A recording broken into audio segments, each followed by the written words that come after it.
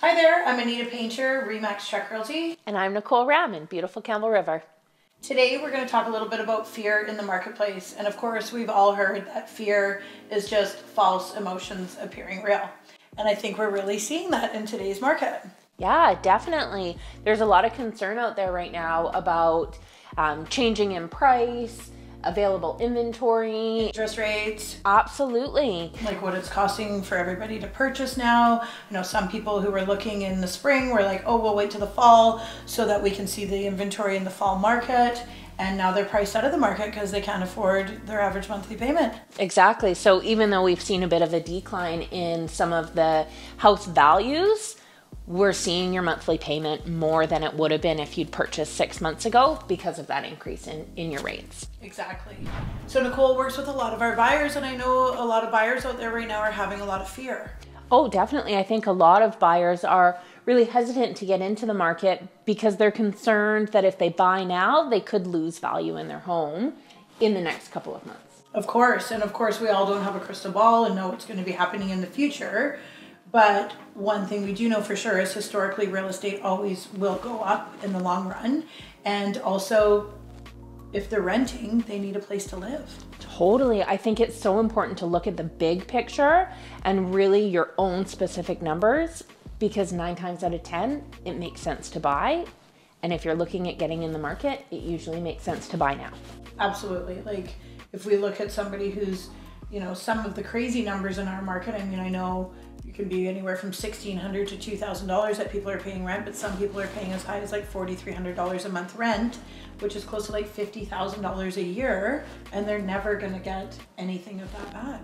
Oh, well, exactly. I saw something recently, you know, comparing the increase in interest rates right now. So sure, you're paying, let's say, 5% interest on a mortgage loan, but when you're renting, you're paying 100% interest, and it's never coming back to you. Exactly. That's a really good point. Anita, I know that sellers have, you know, their own concerns. What are some of the things that you're hearing about when people are looking at listing their homes?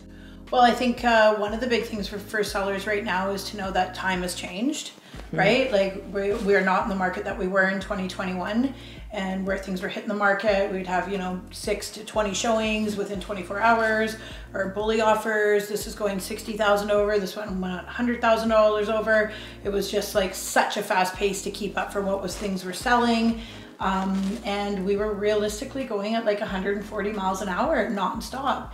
And now we're just cruising the highway at the normal speed limit. And I think that's hard for people to adjust to. But I think the bottom line remains is it's nice to be in a balanced market again, where there is inventory for the buyers to look at, and that the sellers, you know, yeah, it does take a little bit longer to sell, but things are still selling. Like 5 out of 10 things are selling right now. So if you're priced right and you're wanting to sell, it's still a great time to sell.